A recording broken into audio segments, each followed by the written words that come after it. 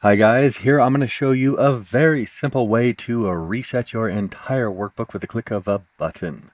So here we have a few sample values. We're going to completely clear this one, reset this one to another value. Over here, I want to set this back to 0 and reset this text. And we can click this button and have it done that quickly. But the best part about this is that once you have the tiny little bit of VBA done, you can manage everything from this nice, simple little table here in the workbook. So you want to add a new value, then you go to the next line and type the name of the worksheet, data 2, and its range reference, let's say C5, and what do you want it to be reset to? How about 45? Now, when I go and run this, we're going to go to data 2, C5, reset to 45. It is as easy as that. Now I'm going to reset this workbook and show you how to make this. All right, now that I've taken the magic out of the workbook, let's add it back in. But before I do that, if you want to learn so much more about VBA, Visual Basic for Applications, how to build your macros to automate all of your tasks in Excel and save yourself hours and hours and hours of time, honestly, really, you'll save hours of time, and probably even more than that, then I recommend you to take my full VBA course. It'll take you from beginner to intermediate all the way to expert level. And I'll put a link to it below this video. Now, let's talk about what I've got here and let's add everything back in. So this is just a sample worksheet data 1 and data 2. I imagine yours are going to have a lot more in it than just this, but the point is we have a few cells that we want to clear or reset. And more than just doing that, we want to do it in a way that's so easy to manage. So you input the VBA code, but then when you come back here, all you have to do is go to the admin worksheet, which you can hide, and add a few values here and have it work. Because managing everything in VBA can be a real pain. So we don't have to do anything with these guys. We're going to make it as simple as possible. We go to the admin worksheet, and we're going to add a table. And we only need 3 columns. One for the name of the worksheet, one for the range reference, and one for the value. That's all we need. So we can then click in here and hit Control T or go to Insert Table. Check my table has headers. You always want headers. And all we have to do now is go like this, data 1, and what was the range? We have B4 and B6. B4, and let's go over here, data 1, B6, and let's go for data 2, and one more for data 2, and we have A5 and A9, A5, A9, and I think we left that guy blank. This guy was 20, this guy was 0, and this guy was input name. You could imagine you could have a really big form, some numeric inputs, some text inputs. And once you have your table set up, then we can go to the VBA. But we have one more thing to do.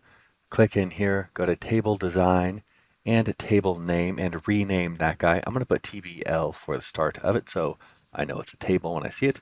TBL, let's call it Reset Values, and enter. It's going to make reading our code a little bit easier.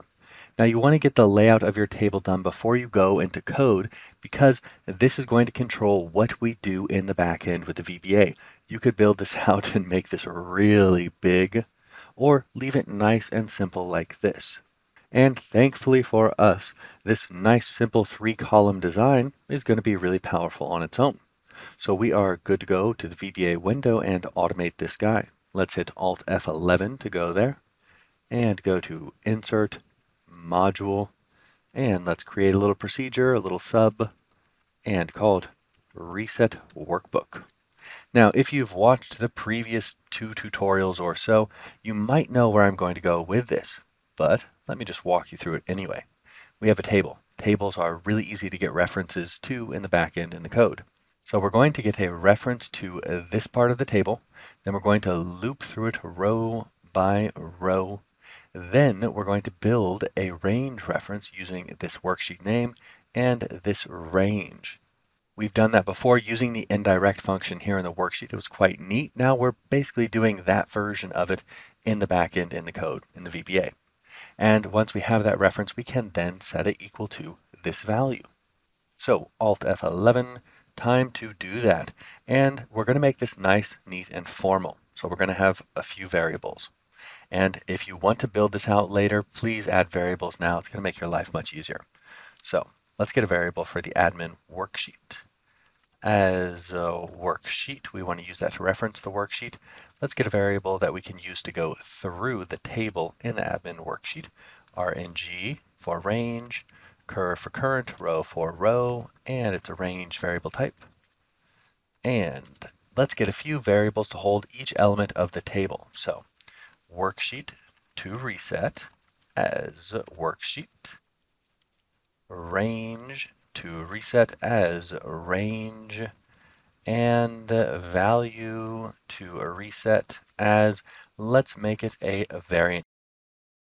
Time for the worksheet to set WS admin equal to, we'll make a simple worksheet reference.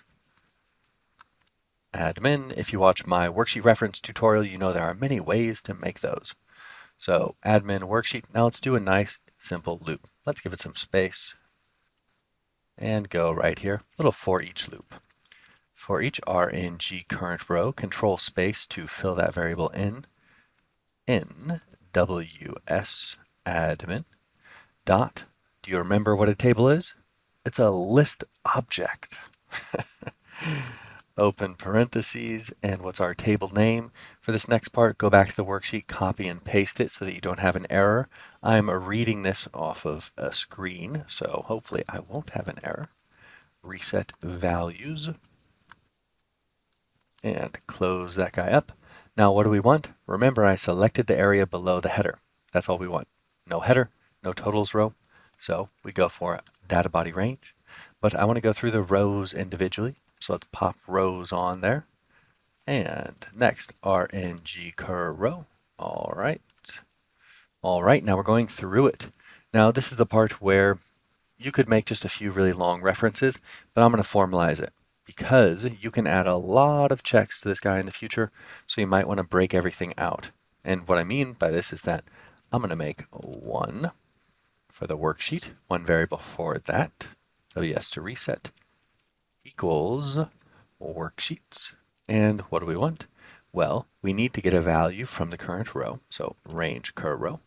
And which one? Well, let's go same row, first column, and let's get the value of it and close it up. So what we're going to be doing here is getting the name of the worksheet that we care about that we input. This guy right here, data 1 or data 2. And then we're going to put it right in here in worksheets to make our worksheet reference. And if you make this guy really big and formal, go ahead and add some error checking in there. That is beyond this tutorial. So WS to a reset now that we have that reference, and we're going for a range reference, and RNG row dot cells, same row, second column, go for the value, close that guy up, and now let's get the value that we want to set it to. Value to a reset equals RNG row dot cells, same row, third column, dot value, and let's go ahead and place it. RNG to a reset dot value equals value to reset. And believe it or not, that's it. We've finally made an easy one. So it seems like we've got more variable declaration lines than code, almost. If you include the setting, we definitely do. But like I said, what you're going to do when it gets bigger is have some checks down here where you want to work with some stuff. Maybe have some checks up here where you want to work with some stuff as well. So go ahead and formalize it while you have the time. It'll make everything much easier in the future. But this is all that we have to do.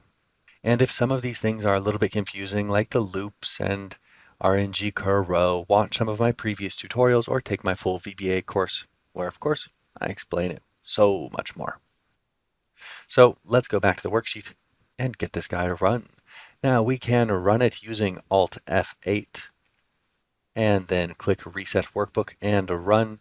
But let's go ahead and add a nice little button because we want to make it easy for a regular user. So insert illustrations, shapes, rounded rectangle.